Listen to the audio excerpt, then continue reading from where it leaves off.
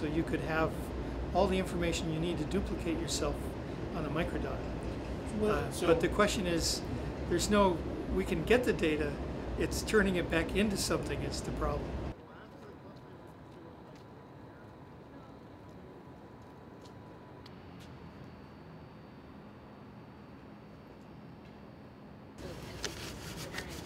Oh, wait. Oh, I see. There we go. Tell me how much to move it up. Are you still moving it up? It's good, just a little manipulation. Yeah.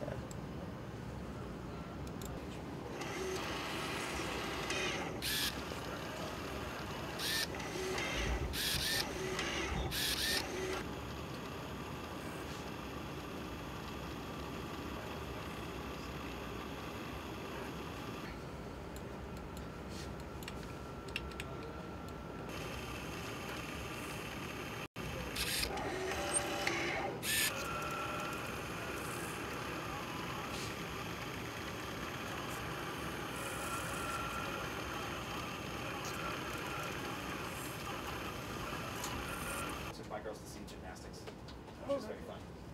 Your normal thing. Okay. Okay, so let's get the file up. I'm gonna get it from scratch. It's interesting. Let's see the grooves already set up. Gelatin. The way definitely longer before it.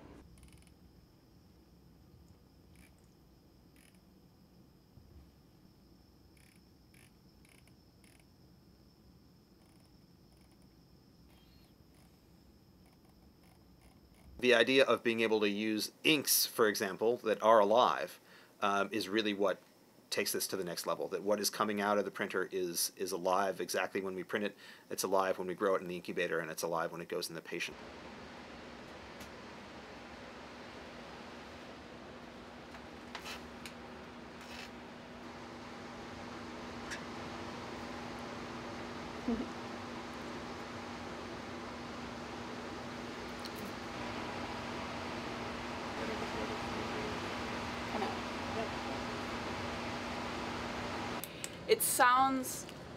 It does sound science fiction, and it does sound crazy, but when you actually think about the medical applications to it, it's helping someone, instead of just putting an artificial piece of metal or plastic into someone's body, you're actually helping them use their own cells to make a body part, which I think is a fantastic opportunity for medicine.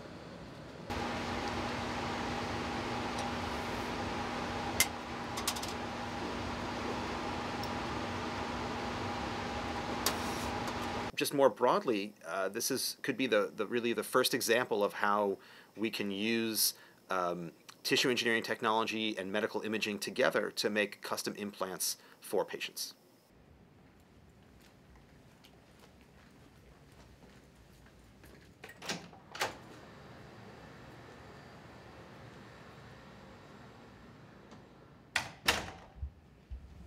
So what we're seeing here in blue is the 3D image of the ear that we've obtained from the head scan.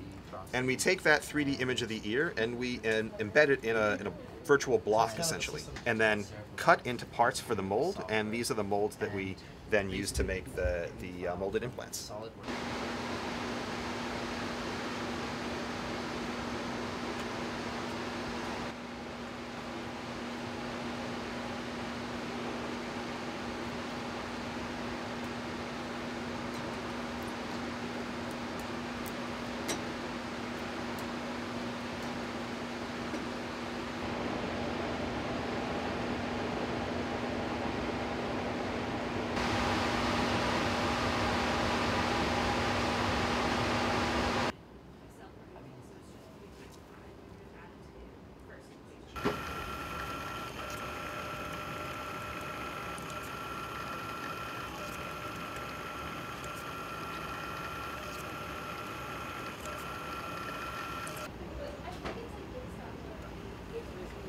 I know, it's filling it in.